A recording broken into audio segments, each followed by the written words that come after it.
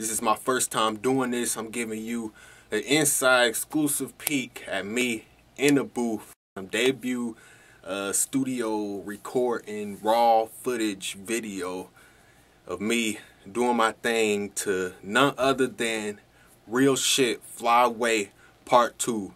The remix that I'm dropping to the original Real Shit, which I'm also re-recording, and I'm dropping that as a single LP this fall. You need to go and cop it, most def. But here we go. Like I said, raw sneak peek, behind the scenes, exclusive, whatever you want to call it, debut footage of me in the booth. And yes, this footage will be on the CD too, unless I gotta throw a DVD in there. Hopefully I don't. I'm trying to save some money, you feel me?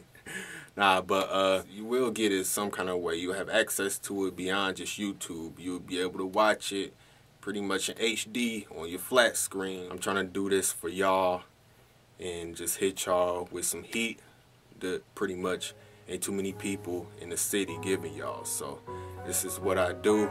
Solitaire, the H.A.L.O, you know, cause I don't rap. I perform miracles with words.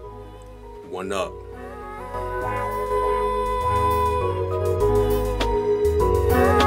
This is Real Shit Fly Away Part 2. Music in your ears, you can feel in your heart too. This is Real Shit Fly Away Part 2. Music in your ears.